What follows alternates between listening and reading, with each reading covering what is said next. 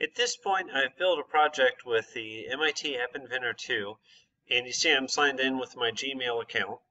But so if I go back to this page, my project is still going to be there as long as I'm signed in. But let's say that I want to save the source of the project. Maybe I want to submit it as an assignment. I'm going to go to Projects, and I'm going to say Export Selected Project to my computer. And so we'll give it a moment, and you see that it's starting to download this latest project, Add to List with Confirmation AIA, to my computer. Now later, if I want to open this project, I can simply say Import Project from my computer, or Import Project AIA from the repository. This will give me the project in an editable form, in a way that I can open it up and I can edit it, I can make any changes to it that I want, and save it again.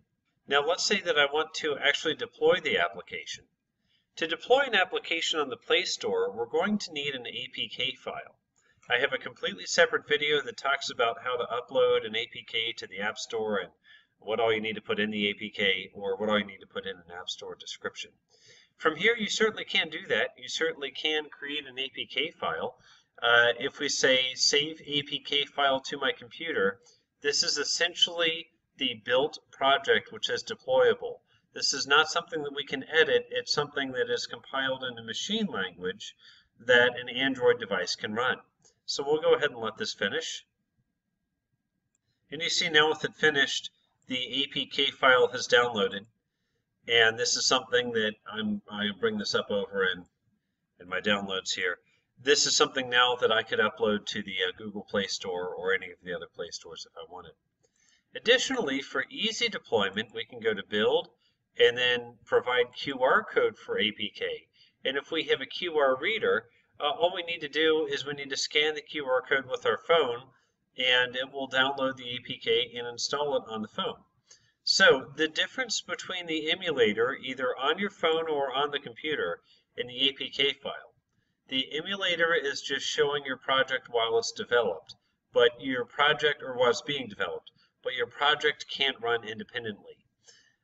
When you create the APK, the project can run outside of the emulator as a standalone app. So if you make an app, you want to give it to your parents and in your friends' years to try out before you actually deploy it on the Play Store, you can give them something like this QR code or the APK.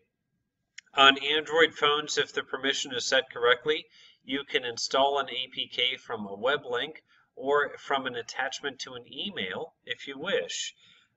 That's a way that you can install an app before you've put it on the Play Store. You can also deploy it via the Play Store if you want. You can set up alpha testers and beta testers who will get early access to it. So there are several ways to deploy your app. This is how you can make those deployable files with AppInventor. Thank you.